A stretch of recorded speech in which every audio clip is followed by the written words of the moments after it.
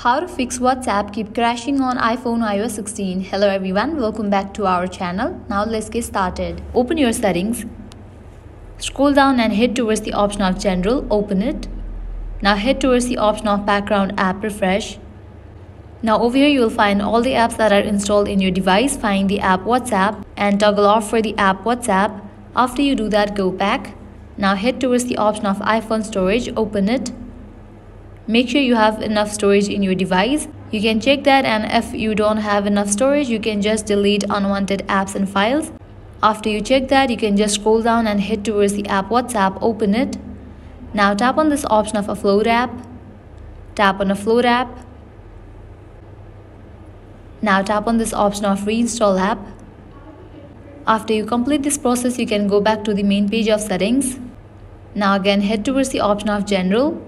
Go to the option Software Update. Open it.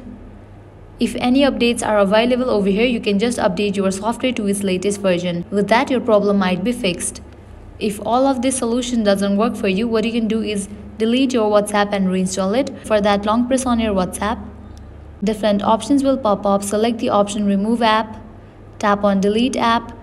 With that, WhatsApp will be deleted. Now you can open your App Store and search for the app WhatsApp. After app appears, you can download it. By applying all of these solutions, your problem is definitely gonna be fixed. So this is how you can fix WhatsApp keep crashing on iPhone iOS 16. At the end, if you guys find this video helpful, make sure to like, share and subscribe. Thank you.